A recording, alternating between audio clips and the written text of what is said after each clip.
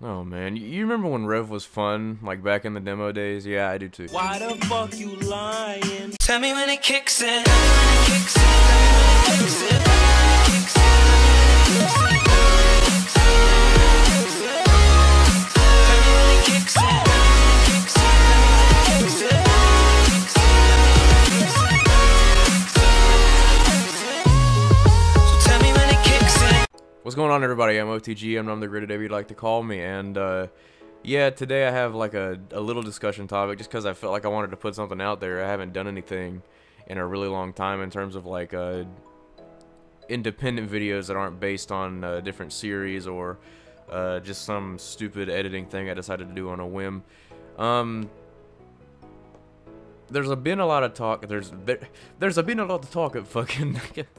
There's been a lot of speculation and I guess sort of an expectation for a Storm 4 demo, and I kind of wanted to have my own little thoughts on that. It's not too much. It's not a very not a particularly interesting topic to do, but I wanted to put something out there. Goddamn. So yeah, Storm 4, there's been slews and slews of like updates, but they're not particularly big updates. They're just things for characters and trailers for things that we knew were going to be in the game based on pieces of evidence we've had from other trailers. All that's cool and all that's fine. I'm looking forward to the stuff that they're giving us just because it's new, and even if the online doesn't turn out to be as fun as I'm honestly hoping it'll be. I can't hold my standards too high, but I'm praying that it'll be at least bearable and fun to play, but whatever, I won't have my hopes up. It's just the little details that we've been getting to kind of hold us over, and I get the gut feeling they're kind of running out of stuff to do, and because of that, speaking completely hypothetically, if they are kind of running low on things to pump out, they can't really have us just sit and wait with no updates until February. That doesn't make a lot of sense from a marketing standpoint. So my whole hypothesis, you guys remember the Rev demo, like I said at the start of the video, that came out, I believe, if I remember right, I knew it ran into January. Why the fuck you lying? But I believe it started in June and ran all the way, God, it didn't run until September, but it ran pretty late into July, I remember.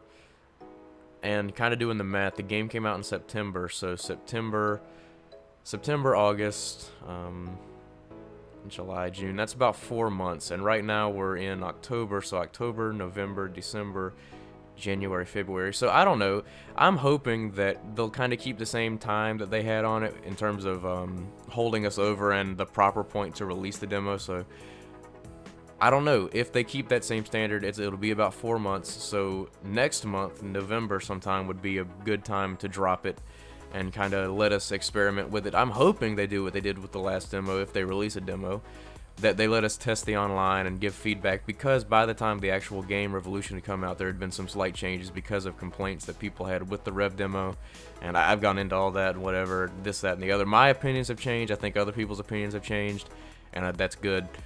That's the point of the demo. You want to have as many points of input as possible, and you want to kind of meet this happy medium, which is hard to do, and that's why I don't hold too many expectations, because there's going to be some things that they either slip up on, or they miss out on, or they choose to back out of because it could potentially do this, that, and the other. But I am hoping that this demo that they come out with is a demo that is worth playing and will actually provide feedback and help the final game in the end. Now, on top of that, we have the demo that came out for the game prior to Revolution, Storm 3.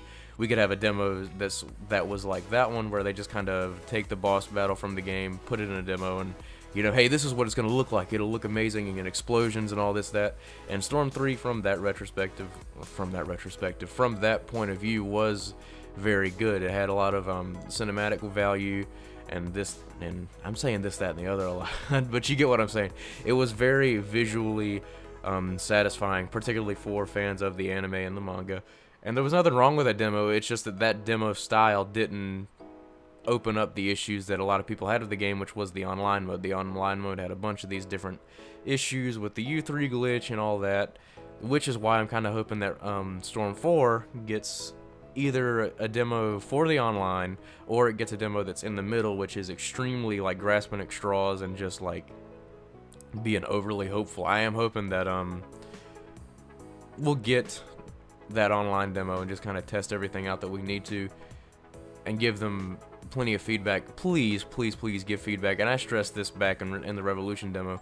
People will complain and complain and complain and complain, but they won't actually, like, I'm not saying you need to be a professional game designer and come up with solutions. I'm saying you need to bring these problems up to the people actually developing the game. It's not going to do anything if it just sits there on your channel, you know? Nothing wrong with being verbal about the issues you have, but it's also important that you verbalize those issues to the right people. On that note, I don't think I have anything else to say. I covered what I wanted. Storm 4 demo, that's what we want, how we want it. Yeah, so here is here's hoping we get an online testing demo, and hopefully I'm not reaching for straws, but I'm gonna, you know, just sit here and hope. So we'll see how it goes.